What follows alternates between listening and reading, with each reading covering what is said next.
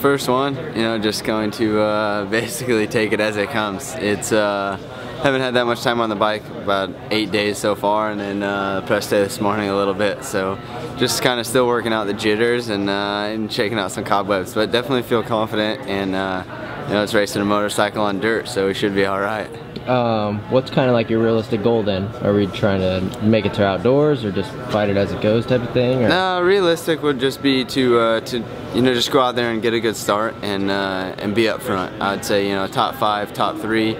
And you know, if there's an opportunity to, you know, put it up front, put it up front. But definitely just get through round 1, because past 2 years, just round 1 hasn't been good to me. So just get through round 1, clean, safe, and then, you know, go from there.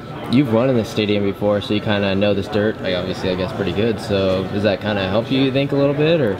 Yeah, no, definitely of winning here, you know, before is, you kind of got that in the back of your mind. But you know, it's been quite a few years and new bike and everything else. So just go out there and do what we can and try to, you know, be myself and ride like myself and put everything else behind and just act like it's a, you know, another day at the test track.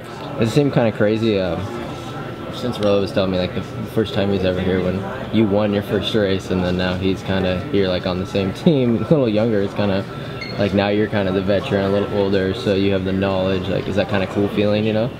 I mean, it's just racing a dirt bike, you know. I don't really think about it that much, but just gonna go out there and do what we can, really. Cool. Thanks, buddy.